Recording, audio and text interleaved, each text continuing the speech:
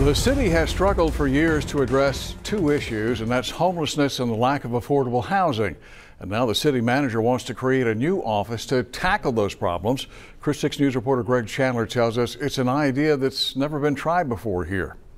By creating this new office, City Manager Peter Zanoni believes he has a fresh solution to a pair of problems plaguing the city. His idea? Let city government lead the way. Addressing the homelessness problem is something we need to help take the leadership role on. By Zanoni's calculations, roughly 35 agencies currently work with a common goal: to help the city's homeless, each with its own mission and process. Now Zanoni says it's time for all to have a common plan. There's probably only one entity that can help bring them all together to drive a common mission forward, and that would be the city. There's one problem.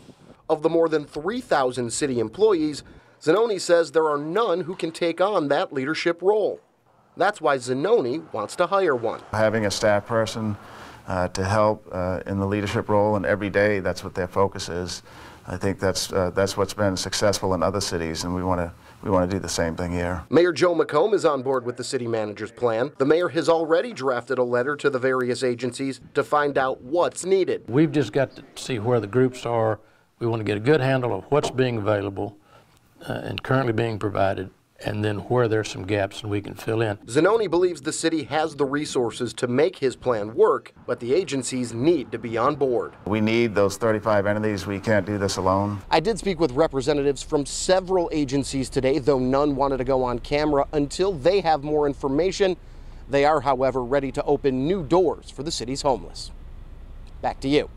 All right, thank you very much, Greg. By the way, Zanoni says he'd like to have this position filled by the start of the new fiscal year, which is October 1st. The city manager also wants to hire someone to address the city's lack of affordable housing.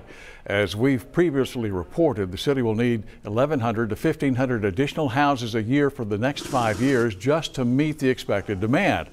And that person will head the housing effort, will work with builders to streamline the construction process. According to Mayor Joe McComb, delays in things like getting permits often lead to delays in added cost, all of which are then passed on to home buyers.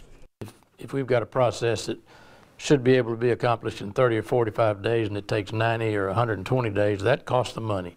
We need to address that. Now, the city manager also wants to revamp the Development Services Department to make things like inspections run smoother and faster.